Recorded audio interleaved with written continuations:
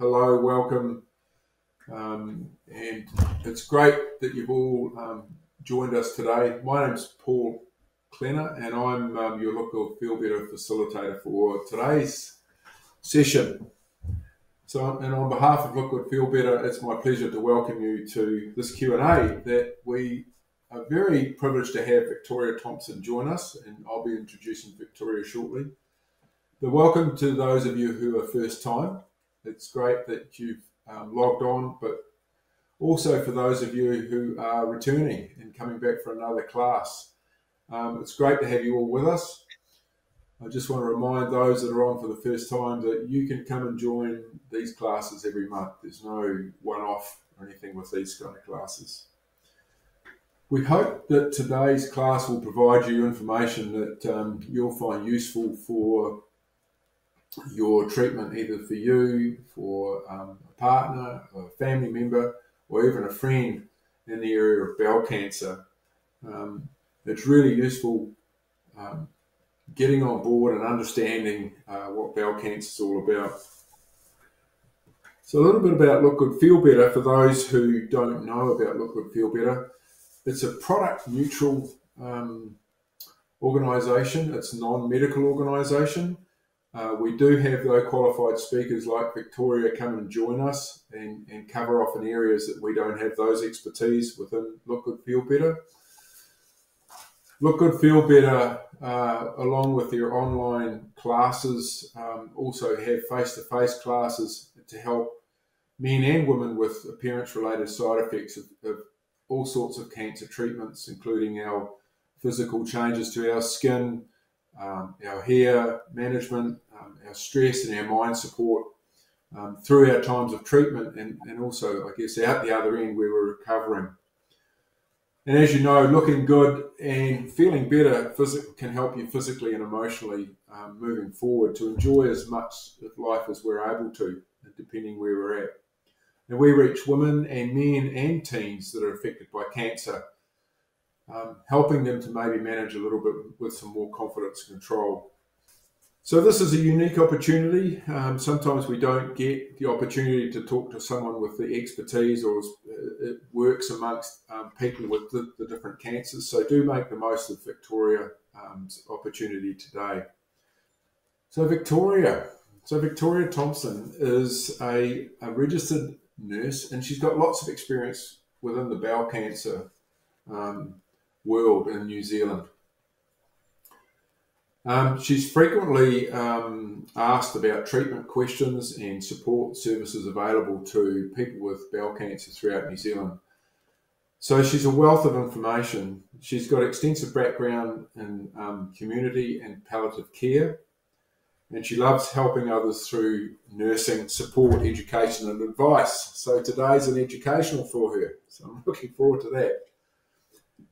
And Victoria says if you've been diagnosed with bowel cancer or someone you love has, don't be afraid to reach out for support. And I fully support that. It's really, really important.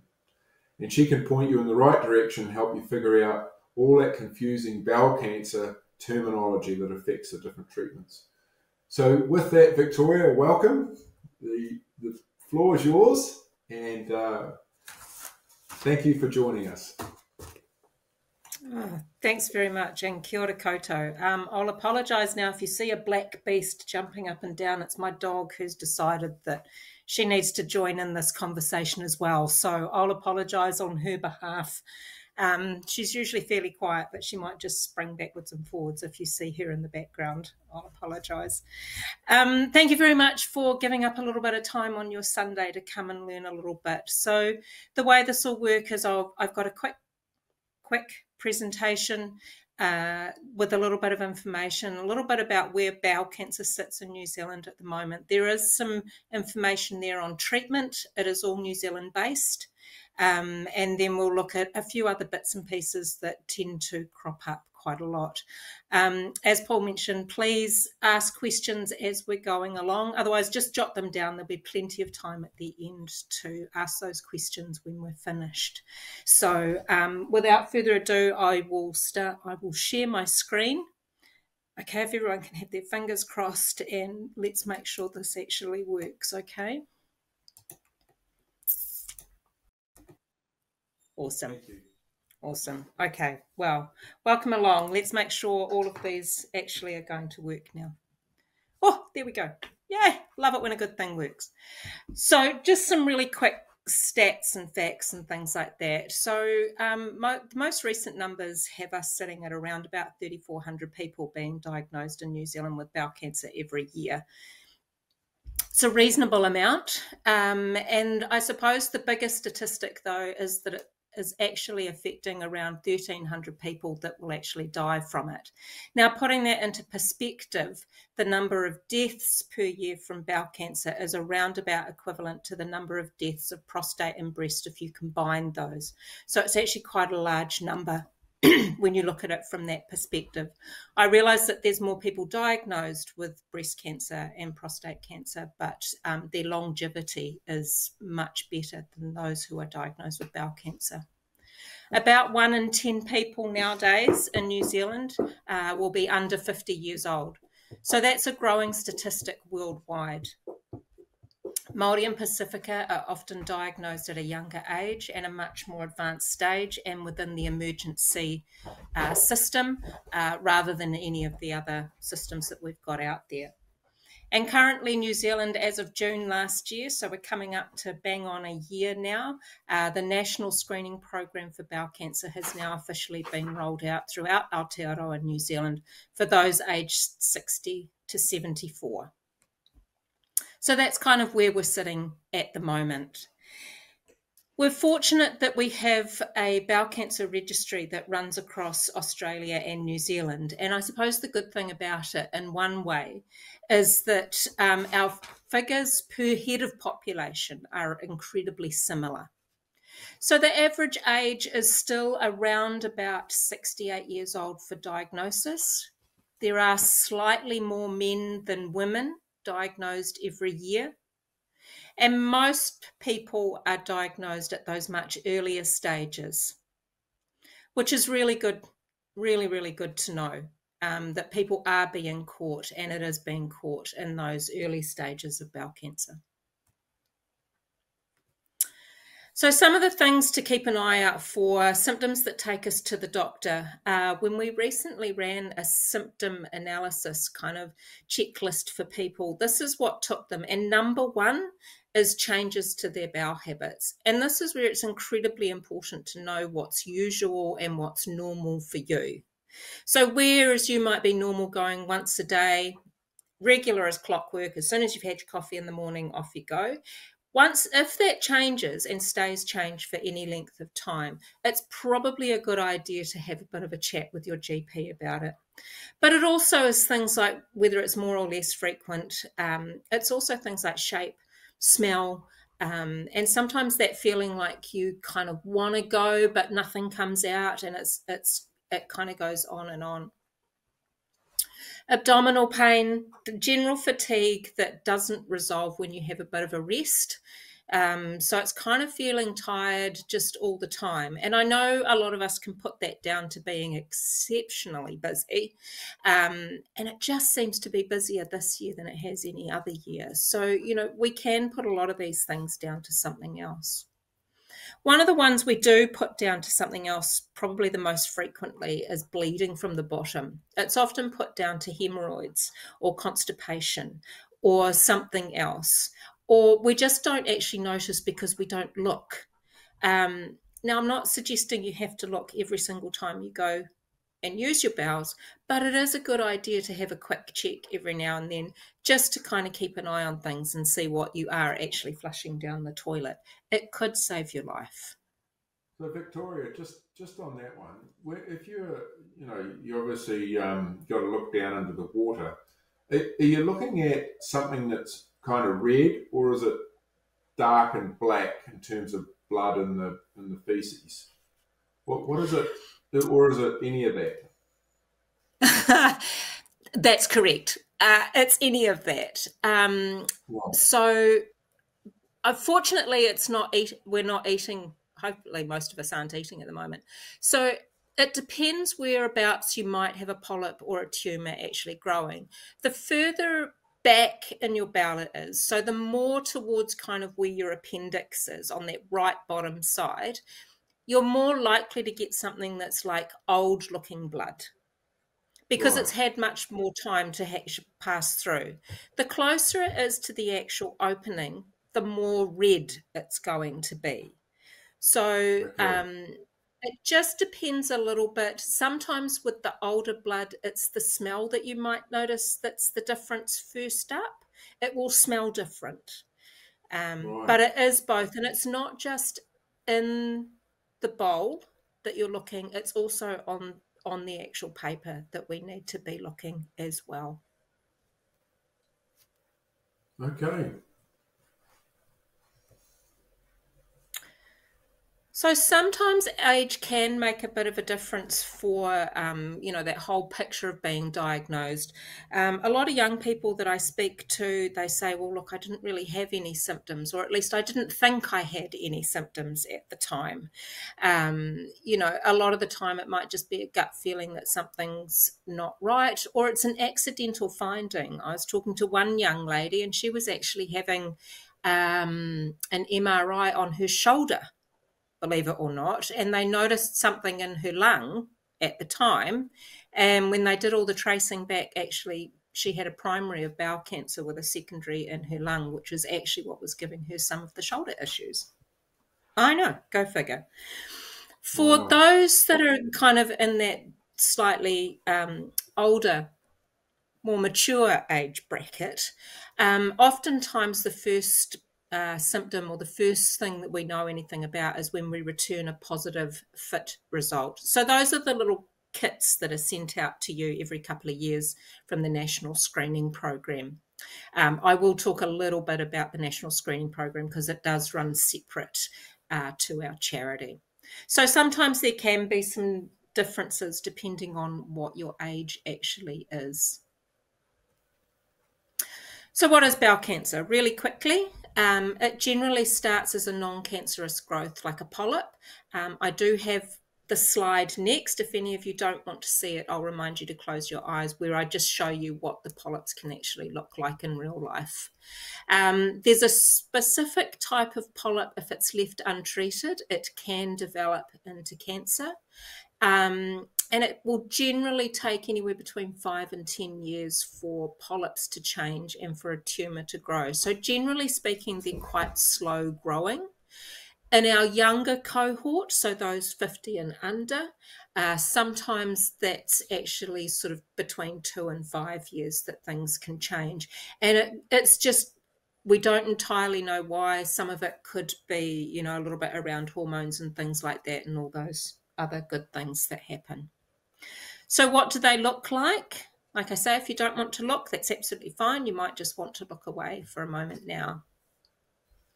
So up the top there, you've got a beautiful, nice, normal colon. It's pink, it's moist, it's got good blood supply. It's got a few undulations in there, which it should have just to increase the surface area of it. Next to that, you've got what we call a sessile polyp. They're quite flat to the skin, quite flat to the kind of surface of the bowel. They're a little bit like, if any of you remember back to your teenage years when you got a pimple, they're a little bit kind of like that, and that they're that sort of rounded shape. Underneath that, you've got what we call a pedunculated polyp. Pedunculated is just a pretty cool word, really. And they look kind of a bit like mushrooms. So they're on a stalk and they come down. They can grow to be quite big, a couple of centimetres big.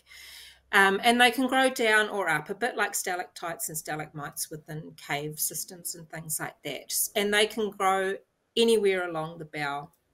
And then that last picture there is of an actual tumour that's growing. You can see that the bowel colour has kind of changed a little bit, and the tumours can look a little bit like a head of cauliflower. For those of you that like mushrooms and cauliflower, I do apologise, but that's kind of what they can look like. They often have a really good blood supply, and you can imagine as they get a little bit bigger, when things are trying to get through the much narrower gap, that's what's going to cause the irritation and what can cause the pain and the bleeding.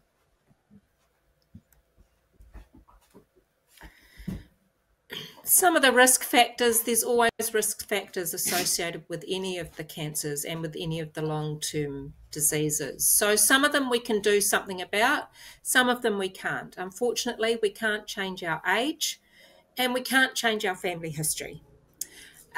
What we can change is some of our environmental risks, such as diet, exercise, smoking, alcohol intake, and those kinds of things. There's also some genetic risks, particularly a syndrome called Lynch syndrome, which tends to be the most common of all the genetic ones. Lynch syndrome is a group, though, that covers cancers from the entire GI tract, so kind of, esophageal, some of the stomach, bowel, a lot of the pelvic cancers as well can also be related to Lynch syndrome, as can some skin cancers and brain cancers. So it's a syndrome that covers a multitude of different cancers, not just bowel, but it is the most common as far as bowel cancer genetics kind of go. Inflammatory bowel conditions will always increase your risk as well, because an inflamed and irritated bowel is more likely to kind of develop polyps, which may then become cancerous as, kind of your bowel is already not happy. So Victoria, just on the polyps, just so I understand, you were saying that from the origin of a polyp starting to grow through to when it might become cancerous is quite slow. Is that what you?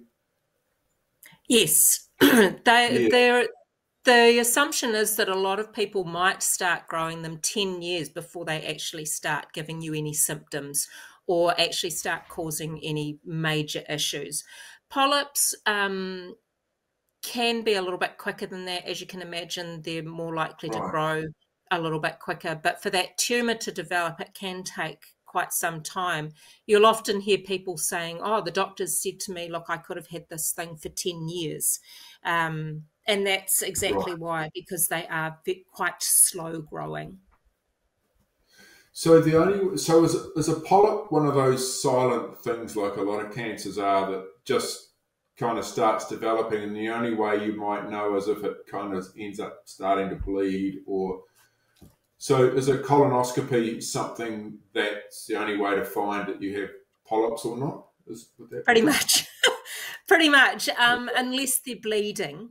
Yes, generally speaking, the only way to find out if you've got them growing along your bowel is to have a colonoscopy. It's just one of those things. We don't know what's going on there unless we kind of have a good squizzy with a camera. Right. So the colonoscopy, how far does a colonoscopy go up through the bowel to give assurance to the person that they've kind of had a good viewing, so to speak? It goes right the way. So it goes in the anal opening. It follows the colon all the way up the left side, right the way across to the right, and then all the way down pretty much to the juncture where your sort of small bowel, the very end of your small intestine joins up, and where your appendix kind of pokes out if you've still got one. So it goes right the way along the bowel. So generally speaking, nothing's going to be missed. If you talk, the other thing that you may get is a sigmoidoscopy.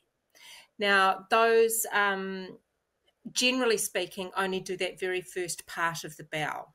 So they will only go from the opening pretty much up to the first corner, as it were, of your bowel, which sits a little bit under your left-hand ribs.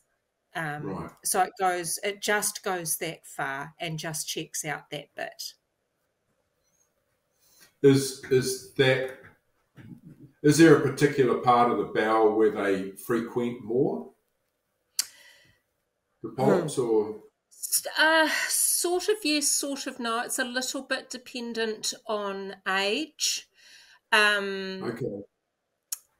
There seems to be more rectal and anal cancers in our slightly younger cohort as well as on the right side, whereas in our sort of 60s and over, it tends to be reasonably well spread, kind of along the colon. But certainly for our younger, it tends to be sort of either in that sigmoid kind of area, which is on the left side, or on the, Right. on those right-sided tumours. And it is slightly age dependent. Okay. Is there anyone else got any questions about any of this at this stage? Yeah, Feel free I've got just to one hold your question. space bar down. Sorry, I've got one question. Is there any particular reason, Victoria, why the screening stops at age 74? Ooh, can we get to that in a moment when I get to screening, which I think is one of my next slides?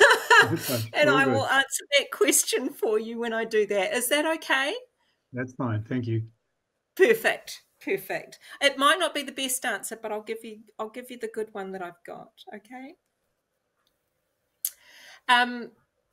So the reason these people are caught mid-air is that in amongst bowel cancer, there actually is some incredibly good news in that if it's caught early, it's well over 90% treatable.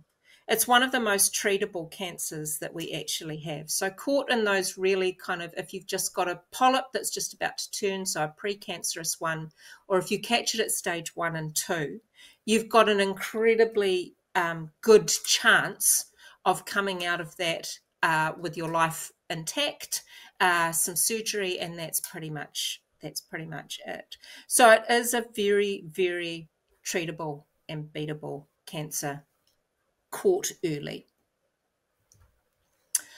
So what I might do, since we had a question about screening, I'm just going to be really naughty. And hopefully I've got, did I leave them in here? Okay. So screening, I'll just quickly go back to it for the lovely gentleman that asked. So screening in New Zealand is available for ages 60 to 74. There's a slow rollout for Māori and Pacifica to start at 50, and that is to kind of bridge that inequity gap where they are developing cancer much earlier. Now, 60 to 74 is on the older side internationally. Most countries have 50, but they do stop at 74.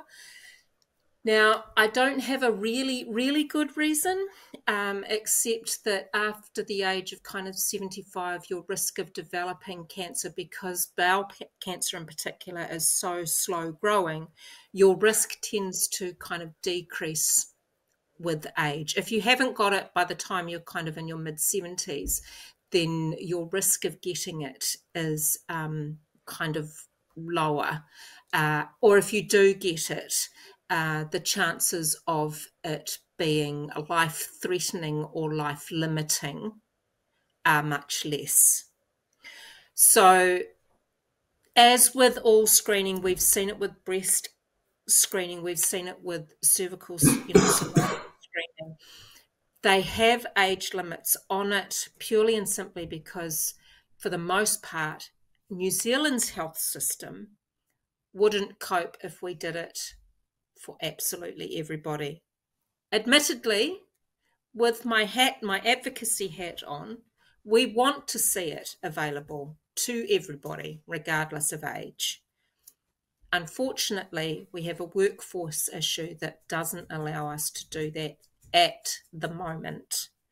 So I'm very sorry for whoever asked the question. It's not a brilliant answer, but worldwide, all screening tends to stop in that kind of mid to late 70s age range, purely and simply because your risks, although you might develop a cancer, the risk of it being life-limiting are much less than if you get it younger.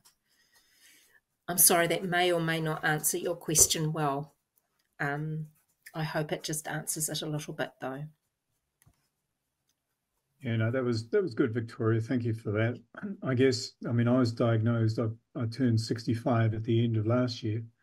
And I was actually diagnosed in back in April. And I guess, you know, the obvious thing is I start to do the calculations and sort of go, well, this may have been developing since I was 55 or 60. You know, that's sort of pre 60 years of age thing. So Mm. understand your rationale for it. I think it's like most of the health system, it's under pressure, huh?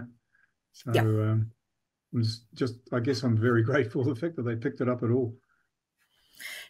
Can I just ask, and you don't have to answer, was yours picked up as part of the screening or just as an incidental? Yes, it was actually. It was quite fortuitous in the sense that I actually relocated to Wanganui and did a follow up on where my kit was, and it showed up within a couple of weeks, and hey presto. So Yeah. it was a good thing. Oh, wow, amazing. It's been a bit windy down here in Wanganui today, hasn't it? My goodness. It sure has. I'm very pleased that the screening was such a good, it is actually a really good tool that we've got. It's a tool that we have, and I think it does really well for what it is. Yeah. So as far as treatment for bowel cancer in New Zealand goes, now, I realise that throughout the world, everybody has kind of different ways that different medications that they can treat with, and slightly different ways of doing things. And even hospital to hospital, it can be a little bit different in New Zealand. So there's just a general snapshot of how we treat bowel cancer in New Zealand. So our options, as they are pretty much for anything: surgery, radiation, chemotherapy, and the newer immune or targeted therapies. And it just depends what kind of stage your cancer's caught at, what the potential outcomes are, and, kind of what is the care rationale and ceiling that we're actually looking at. So for early stage bowel cancer, generally speaking, it is surgery, relatively, quote unquote, minor surgery for very early stage, where they take the tumour out, a couple of surrounding lymph nodes, a little bit of surrounding tissue, and then generally speaking, as long as everything is clear and they have good margins, you are, quote unquote, cured. For some of the late stage 2 bowel cancers, they may offer chemotherapy afterwards as what they call mop-up, just in case they fear that there might be some circulating cancer cells that they want to get rid of. So it just depends a little bit. It doesn't happen everywhere. It will depend a little bit on, kind of what the margins were and what they found when they did the surgery. For metastatic, when it has gone to other organs, so for bowel cancer, that tends to be the peritoneum or that kind of abdominal area. Liver and lung are the most common places for bowel cancer to metastasize to. This is generally needing a very thorough MDT, so a multidisciplinary approach, and will usually involve a mixture of the procedures that are available. Depending on mutations and biomarkers that they might find within the tumours, will let them know whether or not any of these newer immune and targeted therapies are going to be advantageous, or whether actually the normal funded medications are going to be the best option. So these are the drugs currently funded in New Zealand for bowel cancer. And I'm sorry, because I'm not an oncology nurse, my pronunciation of any of them is appalling. And I'm so pleased they have names like Folfox, because I can say that, or Folfury, I can say that one too. They do have side effects, as does any chemotherapy. And there are different combinations of all of them that they can put together, or the standard 5-FU or capecitabine they can do on their own, depending on what kind of background you have. I think it's the oxaliplatin that they don't tend to give people where there's been heart conditions.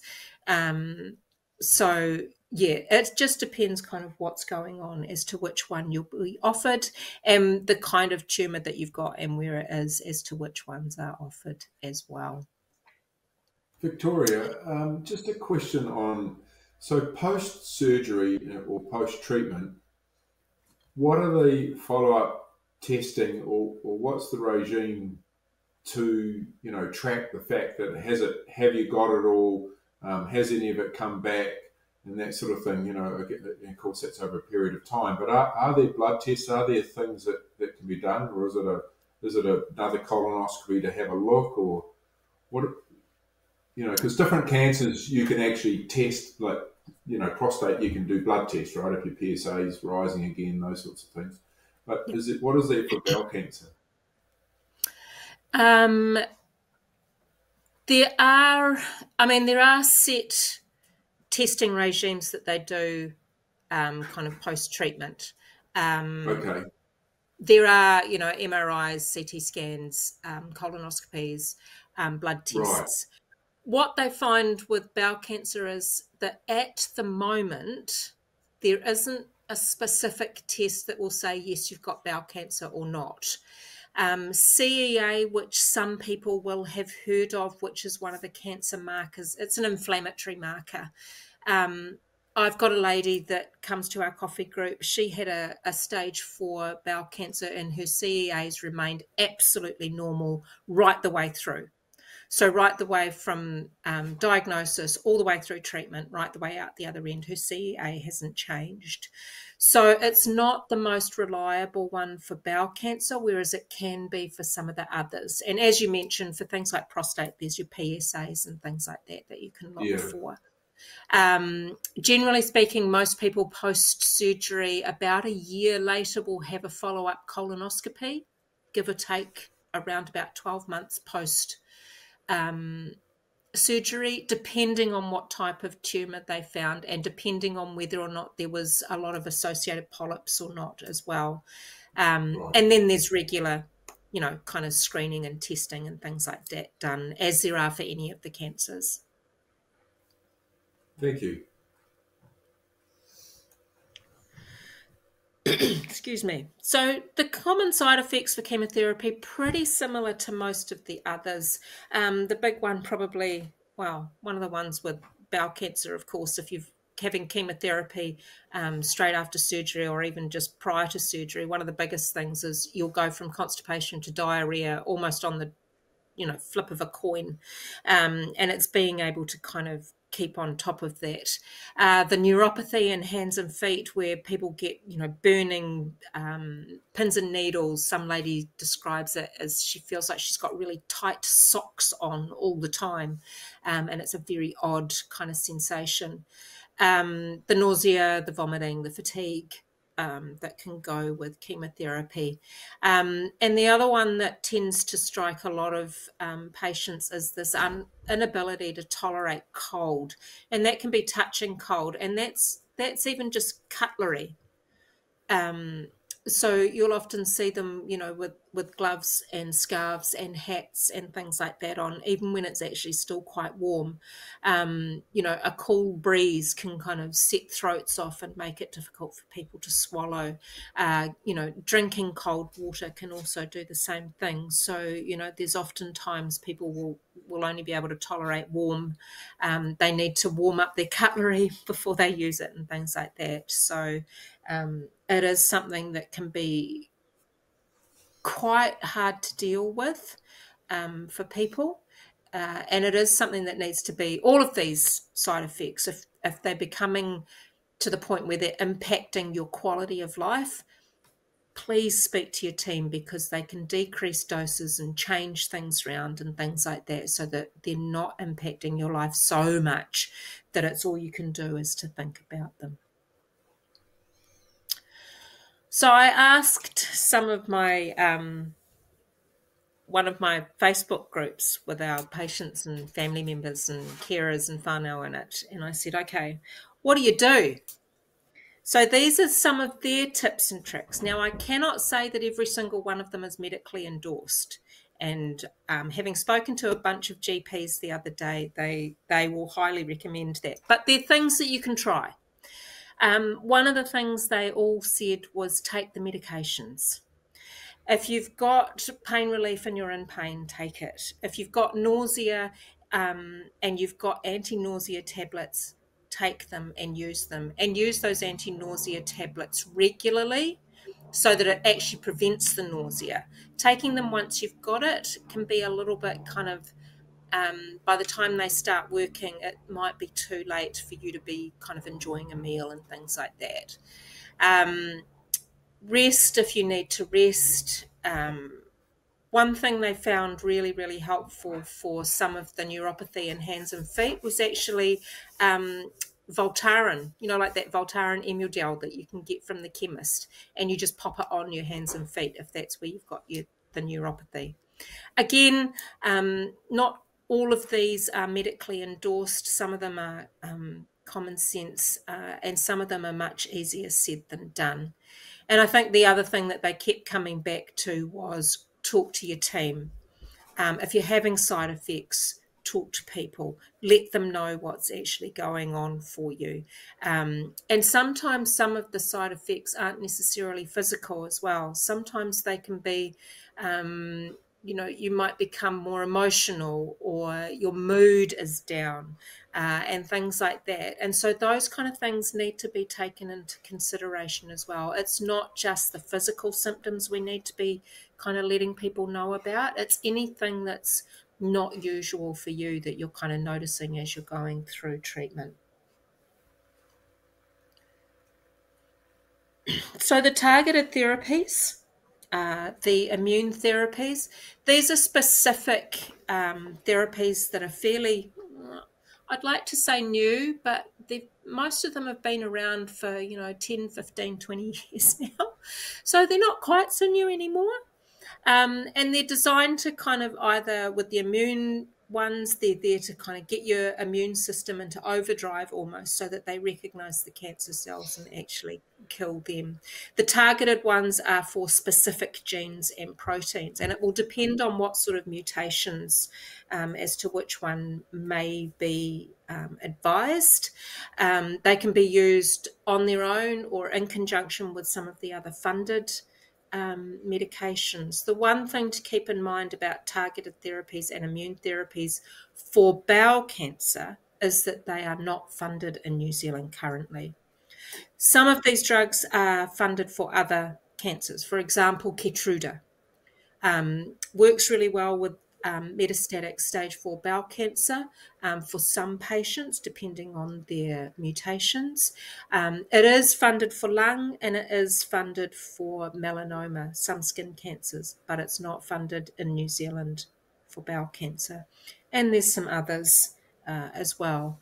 So the ones that are the most common, I suppose, in New Zealand are the Avastin, cetuximab, and Keytruda.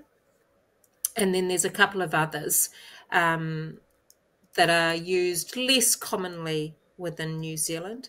Now, they are available, but there is a cost. And while all three of the most common ones, the Avastin, cetuximab, and Keytruda, do have what they call a cost share or a cost cap, where once you get to X number of dollars that you've spent on the medication becomes free, quote unquote. However, the administration in the private clinics continues. It's one thing to keep in mind if you're looking at targeted and immune therapies, that even though you might get to your level, which, let's just say, for example, is $60,000 you paid for the medication, you'll still need to continue to pay for that ongoing administration of that medication within a private clinic. So it's worth keeping in mind.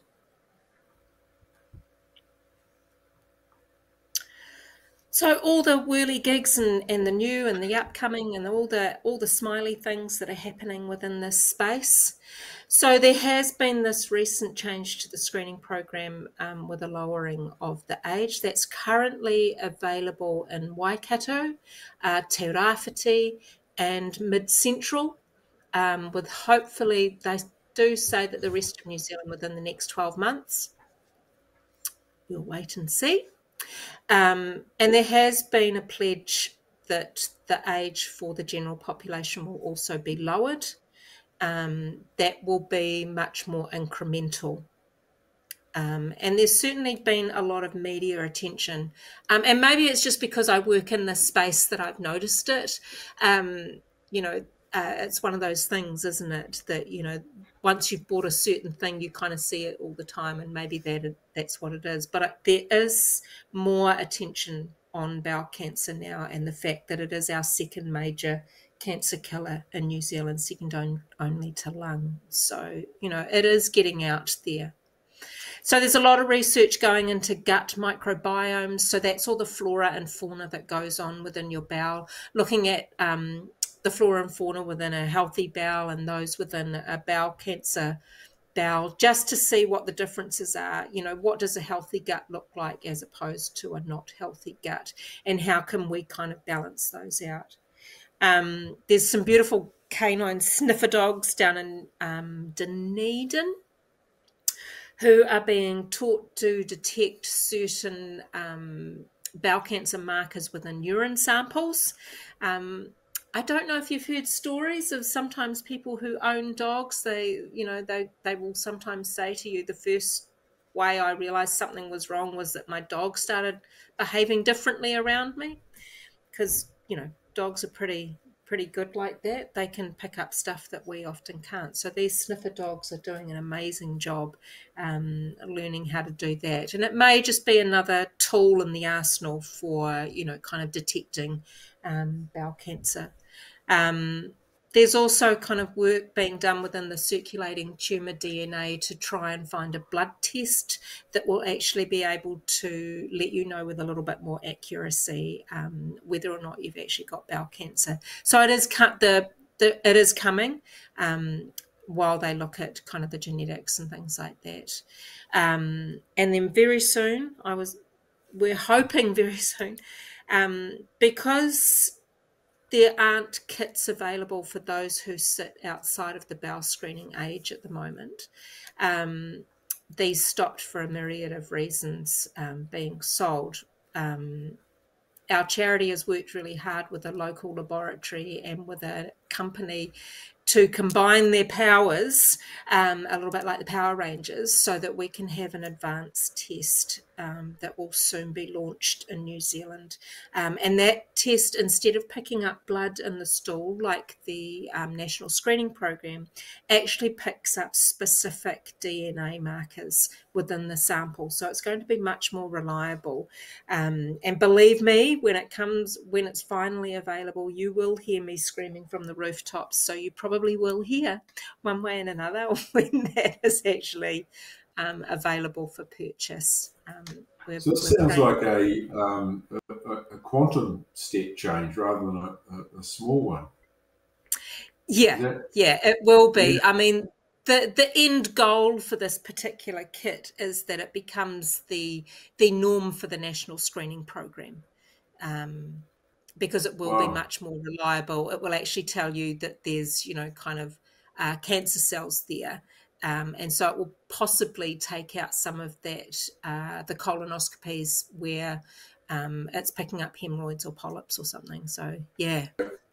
Right. Yeah. But believe me, I will sing from the rooftops when it's there. Well, do you think that will find more? Because there's always a risk of these, screening studies and so forth ending up, as they get better, of course, we find more. Because I think, as you're describing earlier on, there's a huge amount of people dying from it. And I'm can only kind of guess that that's as a result of the fact that it's not being picked up until really late, and so therefore it's causing, people to pass on. Would I be right there? Yeah. So do you think? Yeah. Sorry. Unfortunately, that probably is the case, that it is being picked up way too late. Particularly for our younger, what's called the early onset colorectal cancers, they're often found, kind of in ED, in those emergency situations where it's already, quite an advanced tumour. And yeah, I think it's one of those things that, because it is often found late, your chances of kind of surviving it are much less. And I suppose with an advanced, being able to actually pick up whether it's cancer cells that are within the stool sample, or I don't mean that to sound quite like it did, and I do apologise, instead of blood, what it will stop is some of perhaps the lesser needed colonoscopies. So in a way, it will make things better in that we're more likely doing a colonoscopy because there is something there that is giving off cancer cells, rather than something benign, but which unfortunately is bleeding at the moment. Yeah, so your screening capability goes up, which will find more people, which will ultimately help more people survive. Yes. And therefore the downstream colonoscopies and other kind of testing may fall away because you've already discovered it's not in their DNA or there's no cancer cells there. That's correct. That must help. That must help the medical system then, surely. That is the theory. Right. However, I think internationally a lot of health systems are in various states of disrepair. And so sometimes being the ambulance at the top of the cliff and catching people early doesn't seem to happen as much as trying to pick up the pieces when people have already fallen. Right. It's one of those things. But technology we're getting better. Yeah, which is terrific, right? I think that's really good. Yeah. So some of our questions, and I'll duck through these just because I think some of them we've kind of already answered as we've gone along. So we've gone through the age criteria and the eligibility for the screening. So as long as you've got a GP or health provider or hauhora ora within New Zealand, you're within that age criteria. You will be sent a kit every 2 years. If you lose it, if you can't find it, if it goes missing, if you've moved between one and the next, you can always give Time to Screen a call.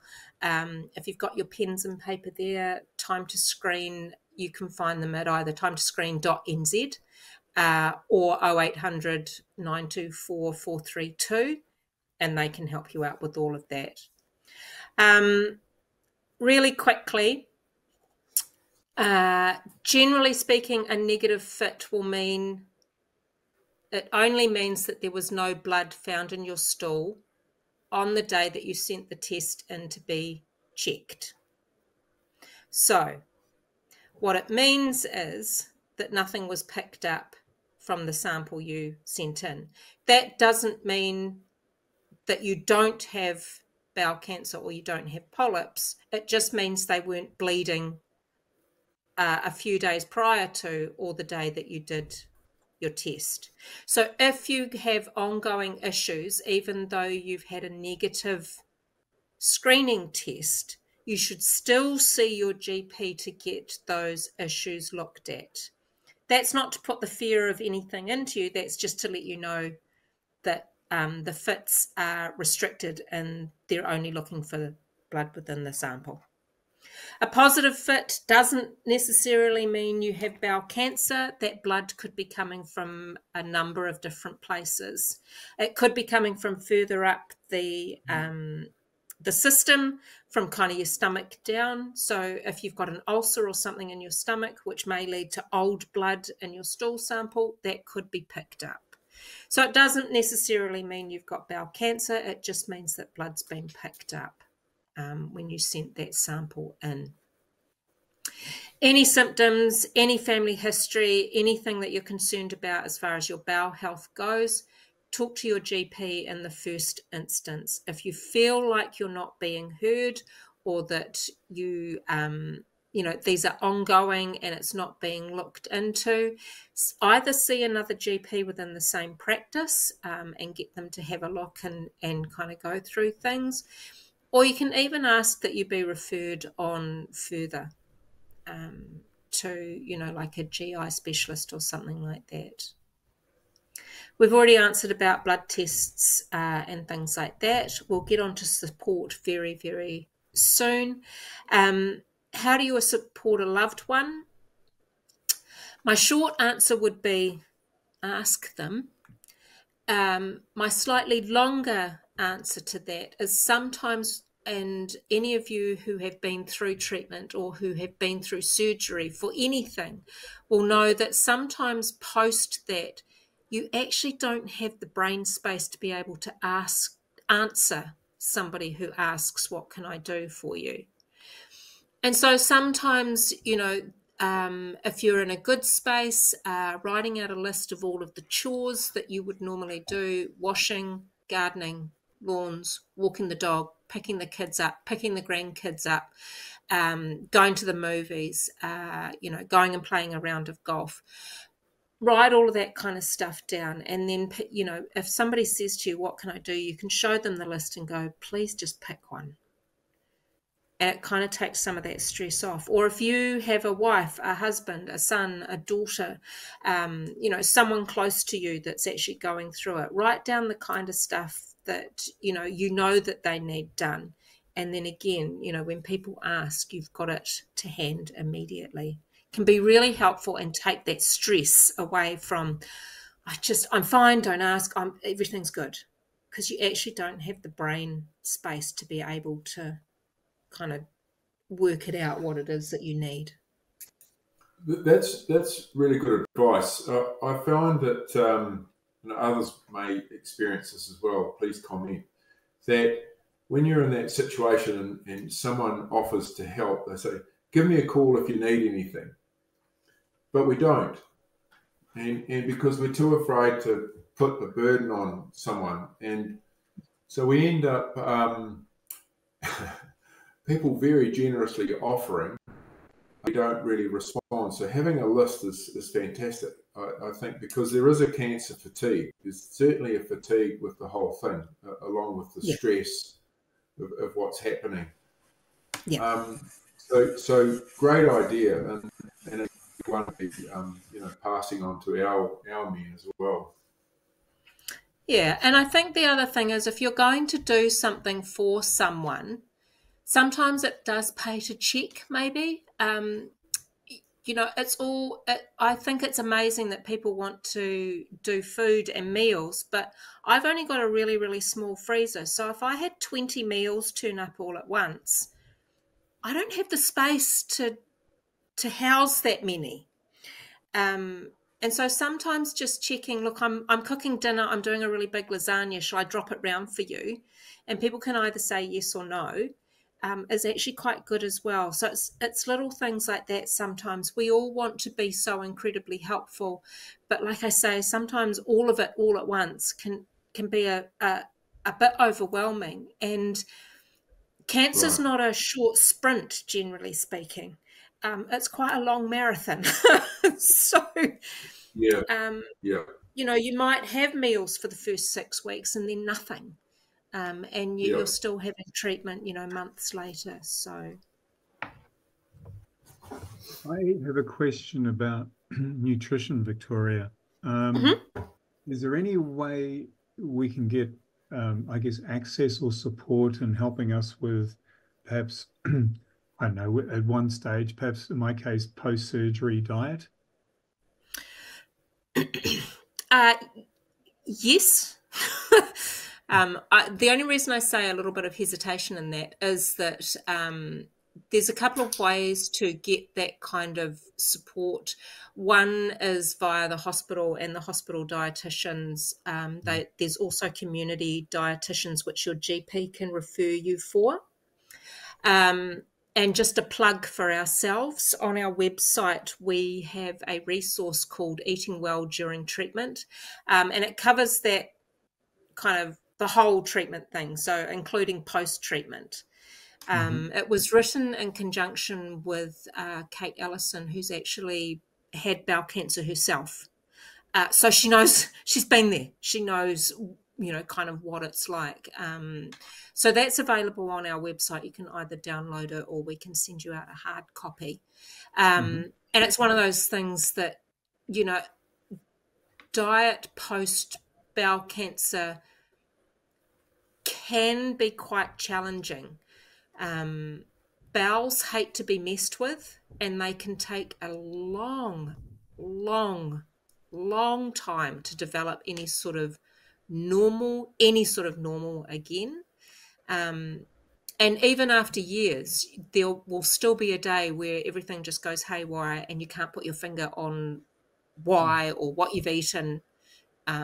You just have a bad day with it. So there are ways that you can get some really good diet and nutrition advice during treatment, post-treatment, and kind of as that longer journey goes on as well. Okay, thank you. No problem. Victoria, we did have one question coming coming online, which was regard to the flu injection. Yes. So as far as getting things like flu vaccines or any sort of vaccine, actually, first place to start is with your medical team at the hospital. The specific question had to do with kind of being, a couple of months post-treatment and then waiting for those next steps and not quite sure what that next step might look like. Always the best place to start is to ask the team that you're under, whether that's oncology, radiation oncology, whether that's surgical, whatever that looks like, to check first, because they will have your long-term plan better than anyone else, and they'll be able to say to you, no, fine, go and have your flu shot now. If you've come to the end of treatment and you're just on a follow-up scheme now, then getting flu shots and things like that shouldn't cause any issues. Again, it's probably worth just running it past your GP before you go and have that done, and particularly with any of the other immunisations that might be out there. I know that there's the one for shingles and things like that. So any time that you're looking at any of those vaccinations, just have a quick chat with either your GP or your medical team. Thanks for that. That was that question. Oh, cool. It's one of those things, always just check quickly, because it could be if there is going to be any sort of follow-up treatment that your team will know when that's going to happen. And the last thing you want is the flu injection and then be called into surgery, a few days later. I've had 6 weeks of radiation every day, and chemo as well. That all stopped in December, but I'm going along the process now. And it killed a 10 centimetre by 7 centimetre tumour. Wow. And it's now got, I've got 3 spots, but I'm waiting for another month, because they say the radiation could still be working within my system because I had so much of it. Yeah. Yes, so that was my thing about is it wise to get the flu injection, really? Yeah. Like I say, have a chat with probably your oncology team or your surgical team, and just say, look, I'd like to have the flu shot. They'll probably say, yeah, go for it. Yeah. But it's always a good idea just to check with any of those kind of things first. Yeah. Okay, thanks. No worries. Now, because we're kind of getting towards the end of time, I'm just going to quickly, because this is my job, this is what I do. So Bowel Cancer New Zealand is a charity. We are separate from the screening program. And we are there as a voice for patients and whānau throughout New Zealand, to raise the profile of bowel cancer. Our ultimate goal is a New Zealand free of bowel cancer, and how cool would that be?